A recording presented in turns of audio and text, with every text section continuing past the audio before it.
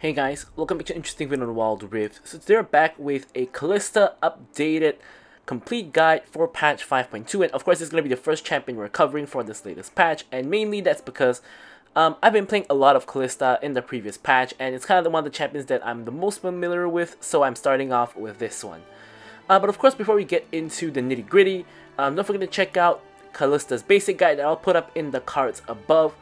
For her skills, leveling order, tips and tricks, as well as some combos. But without further ado, let's jump straight into talking about her loadout. So first up, the items.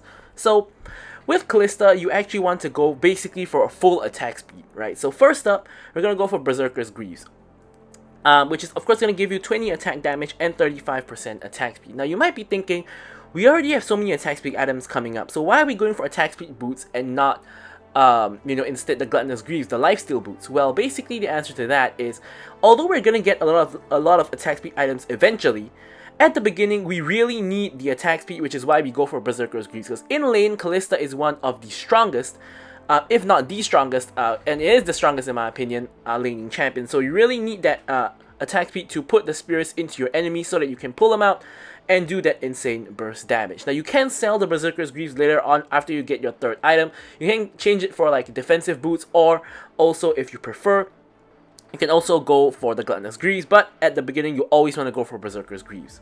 So first item is going to be Blade of the Rune King. Now of course no longer Ruin the Blade of the Rune King, that is the normal Bork. Attack speed, of course, attack damage, just a little bit of that. Physical Vam, of course the on-hit health damage, as well as the Drain passive. Then we go for Runan's Hurricane. This one is really critical because Kalista, a lot of her damage from her on-hit build come from pulling out her Spears. So with the Runan's second item, allows you to put Spears into 3 people at the same time, which basically, it doesn't like triple your damage, but you know, it almost kind of triples your damage. Of course, you also get a little bit of AD, a little bit of on-hit damage, and you know, things like that.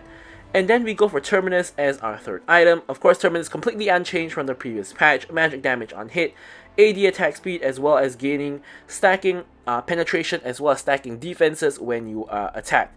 So this is pretty much Kalista's core build, these 3 items. Now for the second last and last item, it is pretty variable. So for the second last item and last item, you do have a number of options. So first up, the option I like the best is personally Bloodthirster, because Bloodthirster gives you not only a lot of AD, but also a lot of physical Vam and just a lot of basically good stats in general.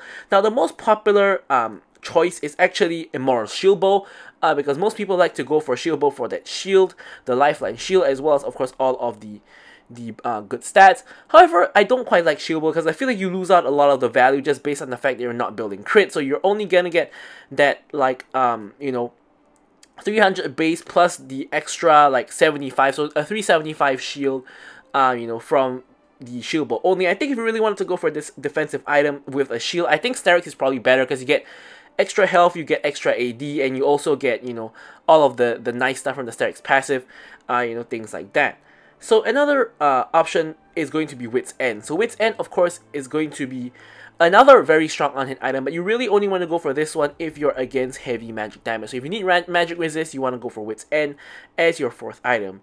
And of course, last item options, you of course have GA for the revive. You can even go for Twin Guard, which of course now is reverted, so it takes like a little bit longer to stack, but even so, Kalista generally is in fights for quite some time, so you can probably stack it up. And Maw is only if you are into really a lot of magic damage. So the only time you ever build Maw is if you go for Wit's End as your second last item and Maw as your last item, if you're playing into a team where there is an insane amount of magic damage. Think about it like let's say an Evelynn in the jungle, let's say a Syndra in the mid lane, a Gwen in the top lane, and let's say like a Brand support, something like that, or like 3 to 4 AP sources is really only when you want to go for both of these resistance items. If not, it's probably not worth it. So for the runes, again, attack speed is very important, so Lethal Tempo, especially in lane. Brutal, of course, because again, you attack a lot, so you're going to proc it really often. Giant Slayer, of course, the best value here. Now, you could actually swap out Alacrity for Bloodline, because Alacrity, of course, takes time to stack, so you don't actually need Alacrity, but it's a little bit of personal choice, and I like to go for Bone Playing for the defensive capabilities. And finally, for the spells, it's going to be Flash and Exhaust pretty much every game, because Kalista pretty low range, pretty easy to get into exhaust range, and you don't really benefit from Ghost since you can hop around anyway. And yes, that's pretty much it for the loadout. Let's now talk about the gameplay. Okay, so now into the gameplay itself. Of course, first step is going to be to bind to our support, which in this case is going to be Maokai, who did just get nerfed in the recent patch, but again still appears to be very strong. Riot likes to give these minor nerfs and a couple of rounds of these minor nerfs, and probably eventually after like maybe 4 rounds of nerfs, probably the champion will actually be balanced, like a lot of its predecessors. But Kalista, as we know, very strong early game champion. However, we're against a Kalista and a Soraka. So Kalista is not a very strong early game champion unless you make the mistake of isolating herself and letting her get off the isolated Q damage on you. In terms of her damage itself, Kalista is actually a pretty decent early game champion. It's just that she can never really get the full damage down because you're always in minions, like what you see here. So you see she barely did any damage to me, of course also because of my bone plating, but also because of the minions. Now Soraka, on the other hand, is legitimately one of the strongest early game champions because her healing in the laning phase is insane. Here Maokai goes in onto the Kalista. I can't really follow up because I'm busy clearing out the ward. So in there I just get off an auto attack on Soraka, which actually breaks Soraka's bone plating, which of course is going to be very helpful if we have a fight later on. So here Maokai flashes in, thumps Kalista back, ignites her, and I'm actually running her down. And here she gets below the threshold and I pull out the spears for first blood. And as you guys saw there, now after the latest patch, they did have a change where it shows you the threshold on Kalista for the spears. So honestly, without that threshold, I still would have pulled out the spears at that point, but I may not have chased in for the extra auto. So I think that pre-update I probably wouldn't have gotten the kill because I'm not gonna lie, even though I play a lot of Kalista, I don't quite have the feeling down of you know, exactly when to pull the spears. But now you don't really have to have that feeling anymore. It's now just laid out for you in plain sight. Now Soraka here does something very crucial, which is she interrupts me and Maokai's back twice, which basically means we cannot go back. And I had my boots, my Berserker's Greaves in base, which of course is going to give me a major power spike of the attack speed. And of course, just in general, that's a very good item. Now, here the wave is in a very awkward spot because it's just stuck outside the enemy tower, and we just saw Aatrox at mid. So here I'm suspecting he's here. I actually spot him out. He goes in immediately, smites me down. I try to flash away, but Kalista flashes forward to follow, and Aatrox finishes off the kill. Now, I believe that in a world where we actually managed to reset there, we would have got the items, and the enemy team would have actually pushed out the wave back towards us. So, if we actually got the back off there, this death to the gank would actually never have happened. So you could put it in two ways. Number one is that Soraka played it really well, but the way I prefer to think about it is that you know, me and Maokai played very poorly by, you know, basically picking very greedy, very logical spots to recall that Soraka is going to basically know. Like you see people walk into a bush and they start chanting recall. It is pretty obvious that they're trying to recall. So yeah. So here there is the new Hextech toolkit thing that has basically spawned on our side of the map. But before we, you know, grab it, we want to do the more important thing first, which is the ward. Now, I think this Hextech toolkit thing is a real big bait because majority of what it can give you is not really that good, to be very honest. So here we grab the toolkit. We actually get the one that increases or decreases your size. Now, so far, every time I've used it, it decreases my size 100% of the time, like what you see here, which I think is kind of barely useful, in my opinion. Some of the probably the best one is the turret that takes tower plates for you. That one's probably the best one, in my opinion. The one that heals your team and gives gold is also pretty good. But before we talk about that, here Vi goes in for the gank, starts tanking up the tower. Soraka basically uses everything on Kalista to try to save her, but unfortunately, Maokai has Ignite and he uses it onto the Kalista. So because of that, you know, the healing is cut by a ton, and we're able to finish off the Kalista, and Soraka's left in no man's land, and down she goes as well. So now, we are gonna start just destroying this tower, and at the same time we're getting the minions. Now we realize the next wave is actually here. So we actually honestly make a very bad play by greeting for the tower plate. For the entire tower actually. So here, you can see we're actually gonna be able to get the entire tower. And off the back of that, the enemy team walks a step too far. Maokai goes in, thumps the Soraka back, and now just focusing Soraka, kill her. Now Kaisa's left high and dry. We kill her as well. Aurelion Soul rotates, and Aatrox is rotating as well. And we actually get out scot-free. Like me, Maokai, and Vi all get out. Now this was kind of a disgusting play that in most cases would not really have worked, because you know, it's either that the tower gets too tanky and the enemy team clears the wave, or their whole team rotates. But in this case, it was kind of that perfect scenario where we get the tower, they get baited in, we basically end up killing them, and we get the tower as well, we kill them again, and then we basically run away without even dying, which is kind of disgusting. You can see that at this point I have like double of Kai'Sa's gold, which is pretty absurd. A dragon fight is breaking out, but I'm trying to grab this wave before it kind of fully pushes in. Vi unfortunately misses the steal. Looks like we're still going for the fight though. Maokai goes in with the ultimate. I'm using the ward to jump closer to the fight. Aatrox now is on the backline focusing me. Vi spots it out, does basically CC him to prevent him from killing me, and now we have a kind of a split fight. So here I decide to go on Soraka, which I think is always the best target to go for if there's a Soraka on the enemy team, because if you focus anyone else, Soraka's going to heal them. Soraka now is forced to run for the hills, which leaves Asol alone, but unfortunately I don't quite have the damage to kill Asol, which means that he's able to escape as well. Unfortunately, I expended my flash there without actually getting a kill, and it appears that Kaisa did end up dying to my team, so at least there is that, because she did out into the backline and she basically had nowhere to run, so we did pick up the kill onto her.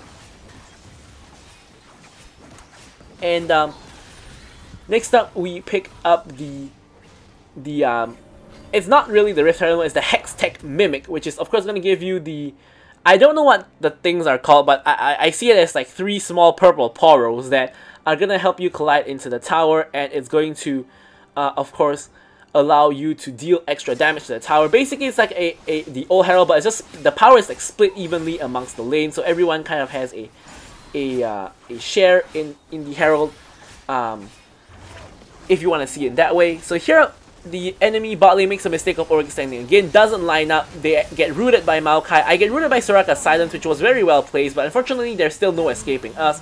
So we pick up another free double kill there, and yeah, and in the meanwhile, a fight is breaking out in mid between the Syndra, I mean basically between the mid jungle of both teams, right? So here, my mid jungle is kind of losing, but you know, I out Maokai in, Maokai jumps in, doesn't quite get the knockup, but is able to gap close and basically CC the Aurelion, so he dies, and we are able to put in enough spears into the back of Aatrox to then allow our teammate Vi to finish her off while at critical HP.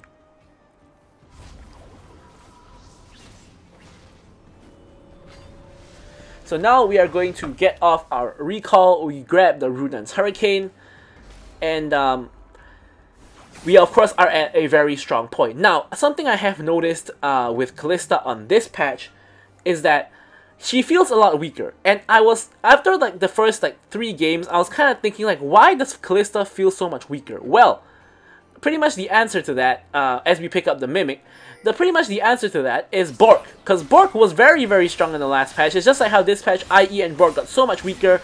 So did Death Cap, and so did, you know, the Infinity Orb. And basically, majority of the Ruin items pretty much got weaker compared to the last patch. So that is kind of the situation now, where it just feels a little bit weird. Like, it just feels like you're lacking damage. It's mainly because, of course, Kalista only released in the Ruin patch itself. So we've never even played Kalista without the Ruined Bork.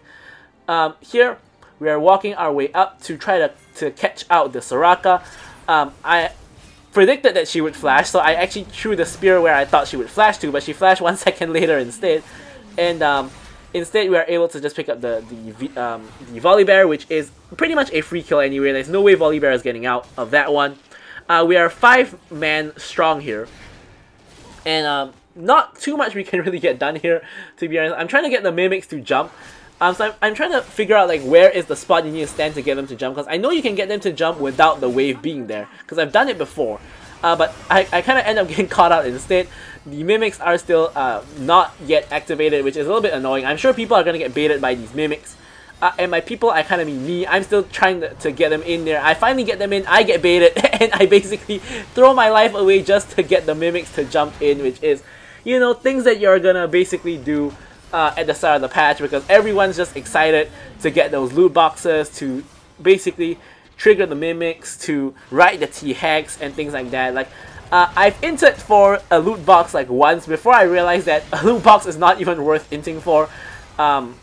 Yeah, and I wrote the T-Hex once before I realized that the ADC probably shouldn't be the one riding the T-Hex. I'm probably still going to be doing it though, because it's the start of the patch and everyone wants to ride the T-Hex. But in reality, I think that in general, the best person to ride the T-Hex is generally going to be either the person on your team who's feeding the most or your jungler itself. Because if your ADC or mage rides it, you're losing a major form of physical or magic damage, and if your support rides it, you're either losing a lot of utility or you're engaged. And so generally, I think it's between your top laner and your jungler as to who is the best to ride it. And seeing as most of the time your top laner should be a tank, and your jungler should be basically whatever else you know, is there. So generally, that's why I say that the jungler is generally the best person to ride the T-Hex. But of course, you know, in Wild Rift, no one's really going to listen to that. Here, I basically solo the dragon because my whole team is busy just fighting at the top lane. Syndra is now getting caught and is definitely going to die here. Not too much we can really do to help her. Now, Maokai, though, wants to go in, pops the ultimate. I go near to get the passive from the Zeke's. Kalista actually ults away as I try to pull the spears. And I'm able to eventually run her down, full stack lethal tempo, running down the Soraka as well. Now we're chasing down the other targets, but Aatrox is running into the river, and Volibear is running towards the tower. I'm actually pretty low, so I'm actually just content to lifesteal off the minions and grab myself the fruit. Now here, Darius is spam pinging for Baron. He's spam pinging for Baron, but I don't actually realize that Baron is 30 seconds from spawning, so me and him end up basically standing around like idiots, and I have to say that I basically have never done this before, where I don't even realize the spawn time of Baron, and like at this point I realize, wait a minute, Baron still takes 20 more seconds to spawn, why are we standing there? And Vi rightfully is like question marking us, because like I have no idea what I'm doing either. So anyways, I'm gonna get mid lane Pyra, clear up the mid lane, and Maokai is looking to make another play with the ulti. Ulti goes in onto the bunch of them, no tower left there to protect them. Unfortunately, the poor soul who gets sacrificed is gonna be Aurelion Soul. He's not gonna be able to make it out of the situation, and now the Baron has actually spawned, so now we are pinging for Baron. And here we are all just gonna rotate, and of course the basically 12-minute Baron is pretty squishy. Now any team know that we're doing it because they did just pop the vision plant, so I'm pretty sure that they know we're doing it, but they're not gonna do anything to stop us. Now Aatrox is on the opposite side of the map, however he has a Hex Gate available right at his blue buff, so there is a world where he Hex Gates over and comes over to try to steal Baron. So here instead, Maokai is taking the Hex Gate over to put the Hex Gate on cooldown and basically prevent Aatrox from using the Hex Gate, because unlike League PC, the Hex Gate is actually a cooldown on the gate itself. It's not a per champion cooldown. Like in PC, you basically your whole team can take the Hex Gate together, but on Wild Rift, only one person can take the Hex Gate, and the Hex Gate goes on cooldown whether it's your team or the enemy team. So anyways, here Vi ends up riding the T-Hex. Sorry, not Vi. Darius ends up riding the T-Hex, which I think in this case, I think Syndra would probably be the best T-Hex rider, because she's kind of feeding, but honestly Darius, despite having a good KDA, doesn't have a lot more gold than Syndra, so I guess this is fine. Like Vi, really fast, she shouldn't be riding the T-Hex, neither should I, and of course Maokai has all the utility, so really it's between Syndra and Darius. And I think Darius riding the T-Hex here is actually fine. Yeah. So here, honestly, it's just the start of the patch. It's only like the second, third day of the patch, and no one really knows what they're doing when they're using the T-Hex. Like honestly, like no one knows what they're doing. I only wrote the T-Hex like once at this point. I have no idea what I'm doing either. I'm probably just trying to figure out the spells. I can't even figure out how to eject myself from the T-Hex, honestly. But yeah. So, but however, one thing that I will say about the T-Hex is it seems to prolong the game tremendously, because with Baron, your team can push multiple lanes at the same time, whereas with the T-Hex you really can't. So with Baron you are able to push multiple lanes, and you can get more towers and basically get the inhibs down, which then is going to basically lead to it being easier to end the game. But with the T-Hex, basically everyone just takes the T-Hex, they run down mid, and they take the mid lane inhib, and they just stay mid with the T-Hex and basically do nothing else with it. Now, I feel that the best play with the TX is to either get mid lane, inhib, and rotate to another lane, or just go down another lane altogether and secure that lane. And of course, the Baron empowered minions only are empowered by the T-Hex. It's not empowered by you anymore. So with everyone basically just running down mid with the T-Hex, it basically just forces a lot of ARAMs, which is, yeah, which is not really good. The T-Hex initially I felt was really tanky, but honestly after a while, I realized that the main problem with the T-Hex is that it's really hard for T-Hex to output the damage. Maybe it's just because everyone at this point are bad drivers, but the Q is so easy to dodge. The T-Hex W, I honestly don't even know what the T-Hex W does. Here we go for another dive because our team is like so fed and they can basically tank tower. And yeah, and the E is just the knockback with the tail, and the ulti is just that laser thing that's really hard to land. So maybe we'll see better TX drivers, including maybe myself in the later part of the patch. But for now, this is going to be the end of the game because we eliminated the enemy team. We're even going to go for the last kill onto Kalista. We get the last kill just before the game ends, I believe. Or we don't, I'm not quite sure. Anyways, yeah, that's going to be it. I'm going to leave you guys with the stats as usual. Thank you guys so much for watching, and goodbye.